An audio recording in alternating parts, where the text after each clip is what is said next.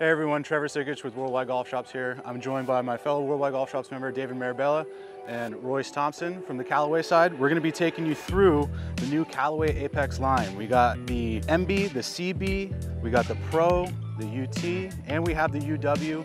What we're gonna do is we're gonna do a little test run on these clubs. We're gonna talk a little bit about them, some of the differences between each of them throughout the line, maybe some of the characteristics in each club that will benefit your game.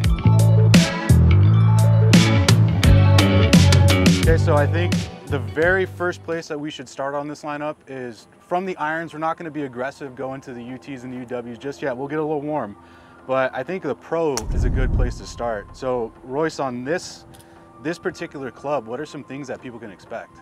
I think they're going to expect more consistent spin, ball flight, distance. We're not going to have face cup until you get into the longer irons. So okay. The 3 to 5 irons will have face cup, and then from there on down, you're gonna get that 1025 carbon, just a very soft feel in the face, and it'll be really consistent iron. So you won't get those flyers like you would have seen maybe, or maybe you hit one with the last model and you thought, oh, that came out a little hot. You won't get that anymore with these. Right, yeah, because I mean, it almost seems like you're gonna have a little bit more forgiveness across the entire face in something like this one. Yeah, absolutely. Which is where you would see a lot of times, like when you're looking at forgiveness, for a caliber of player one, but number two, like for the better players, you want to see forgiveness in certain areas of your bag. So this one might actually be a really good one for some. It literally sounds like a blade. Yeah, absolutely. The other thing that I really like looking down at it too is with this being kind of the bigger of all the three, you're looking down and, like, for me, a better player is a lot of confidence. Like a good top line, not a ton of offset. And so it's just like, I set up and I feel like I can give this thing a go if I really wanted to. There's another good one. And the spin rates are exactly where I want it at, right at like a 70 or 6,700 for a 7-iron. So I think it's your turn to take a couple rips, man. Let's see if he can match some of my numbers. I don't think he will. Oh, 2,000 more. 2,000 more on spin rate right there. But ball speed's like just about the same. Was that a little heely? Yeah, I would say it's closer to the heel. Absolutely. Nice. Another good one right there. When you see something that looks compact, you would almost associate like a sound with it and a feel. Right. That's the sense I get here. That if the way it looks, sounds like I'm anticipating it too, which is nice. Right. Not super clicky, none of that. With a shot like that, I could certainly play that all day long. Now, all right, Royce, you're up. No, I'm just kidding. But you've had a chance to hit these though. I have. I mean, what were your first impressions right out of the gates after taking a couple rips?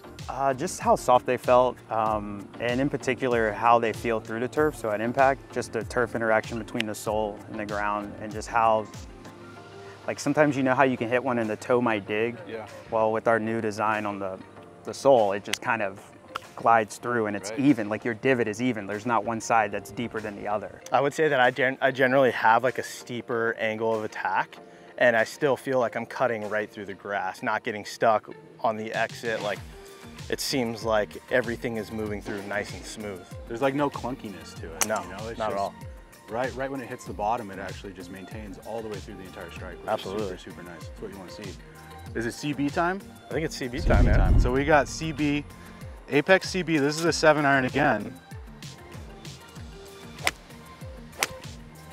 Good ball. So seeing some straighter lines, maybe compared, to the Pro, do you feel that helps you with alignment? For me, yeah. I every single time, like if I'm working a shot, I love to look down and see lines. Yeah.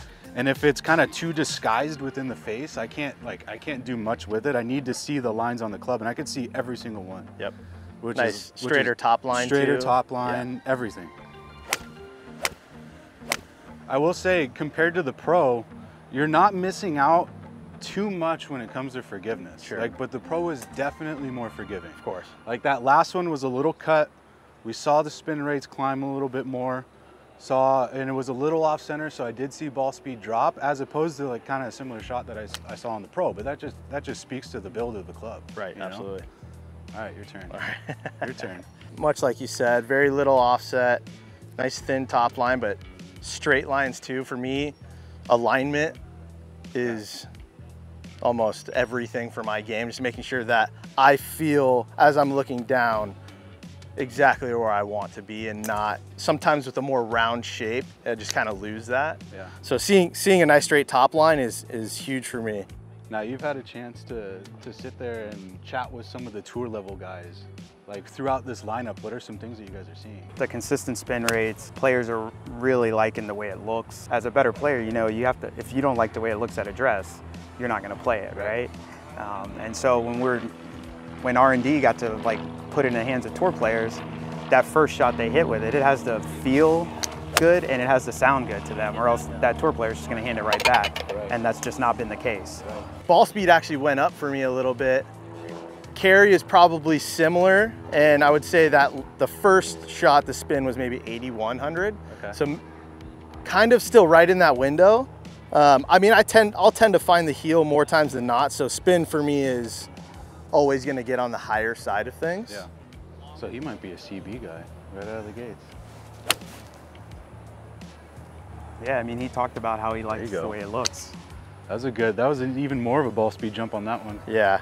Now I think it's time that we roll into the MB. Now Royce, after kind of chatting through some of this stuff earlier, what were some of the things that were kind of like the feedback that kind of helped develop this whole MB line?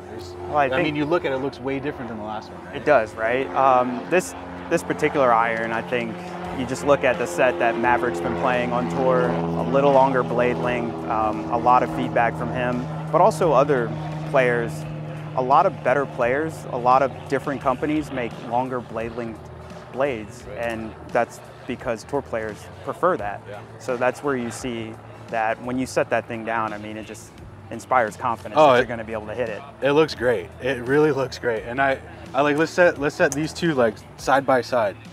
Like that really doesn't look like there's much of a difference. Yeah. Right, and that goes really back to, we want people to be able to mix and match these. So when you set them down, you shouldn't be able to tell too much of a difference between them. You spoke a little bit towards like the blended set or the combo set. Now, to me, it looks like the concept of this one is to build a lot of players into some of those combo sets. So I feel like we're gonna start seeing a little bit more of, hey, these blended sets kind of playing a little bit more into the Apex line. Right, and what our hope is with this line is when it gets out on tour, you're gonna see a lot of players play those short irons, maybe to 7-iron in MB, and then they move into those CBs, and then maybe like a 4-iron in the Pro. Like, there's gonna be a lot of that going on. There's a good one. Yeah, it's a good ball. That's one I like right there, that nice little cut. Ball. I like that. I like seeing that through the different heads, they're all launching in the same window. And obviously we have the same shaft in each club, but sometimes you might think that, you know, the Pro iron is gonna have a little more juice behind it, so it might launch a little bit higher. But everything is actually coming out in a very consistent window. So to build that blended set, I mean, it's almost easier that way. Yeah. I mean, I haven't seen a launch angle outside of like 15.5, 15.7 for me this entire time. Nice. So that speaks quite a bit towards this lineup. And that I would honestly, I'd feel comfortable with every single one of these in my bag. Right. Oh, there you go. That actually dropped his spin rate. Way down. Way down. There you go. Little drop. The feel is great though. So I will say for like an MB, sometimes it's just so like, you feel it all the way up the shaft and into the grip and kind of that vibration, right? Yeah. Like this is such a soft feel. Yeah. I mean, even on ones that I might have hit the heel or the toe, across the face, it's a consistent feel. I mean, that's awesome. Is it time to jump into some of the longer ones? Yeah, let's see what Maybe a little UT. Yeah. Last year's rendition of the UT versus this one, I mean, things look like they totally transformed.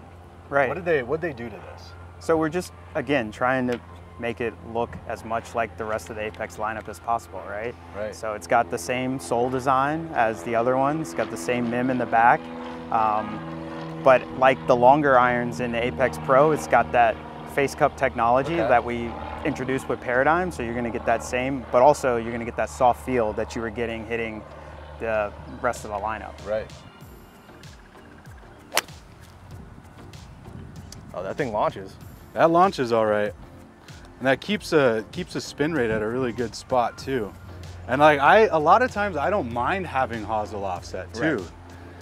So looking at this one, it's kind of like, I feel like I can really work this ball here if I really wanted to. It feels like even on slightly off center strikes, it's still maintaining every bit of what I want. A little bit better. Ball speed didn't even venture, even in the slightest. So across all of your shots? Across every single shot, every single one that was, even the ones that I didn't hit very well, it's like it lost nothing. That's awesome. Which is absolutely everything that you want to see in a utility type.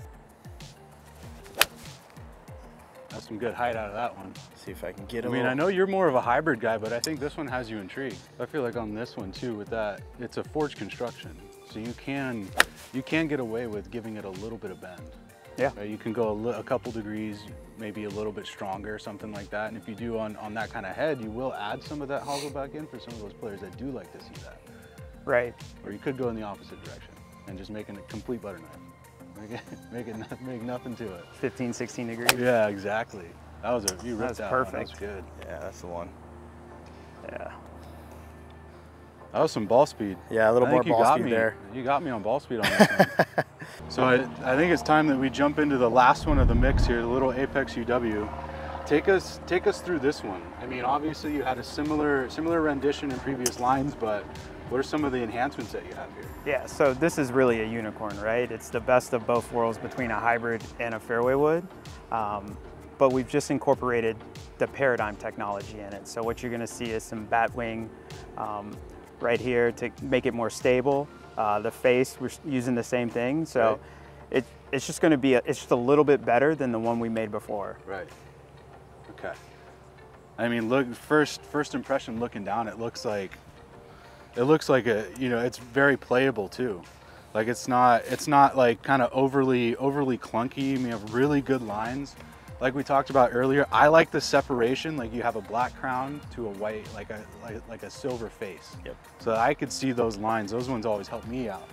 Does it look more hybrid or more fairway? It looks, oh man. Or the perfect blend. It's like a perfect blend. There's like no in between right now. Oh yeah, I might be a UW kind of guy. That jumps. That was perfect. That thing moved, oh my God. Wow.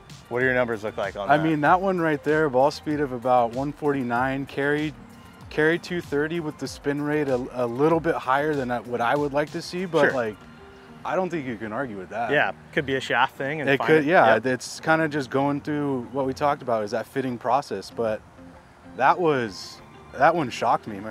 I might actually be a hybrid kind of guy. So there's off center, so let's see what that does. While the spin rate did climb on an off center shot, that was more ball speed. The sound was great though. So the sound's really good. Like for the speed to actually go up on something like that is pretty remarkable. That one was ripped.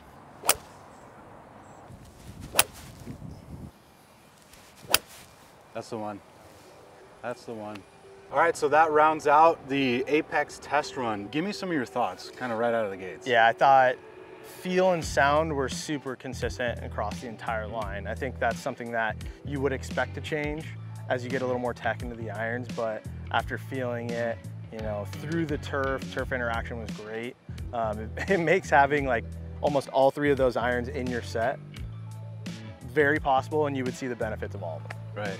And I think for you on your end, I mean, you've had a chance to kind of really take a deep dive into this. Is there anything that you think as kind of a result of all this that you would kind of encourage some of the consumers? Yeah, I would tell them to hit them all and just figure out what combo set and it's going to be the best for you. I mean, the possibilities are endless. Right. Absolutely. Right. So that kind of goes to say, make sure you guys visit a Worldwide Golf Shops retail location near you to get custom fit for the new Apex irons.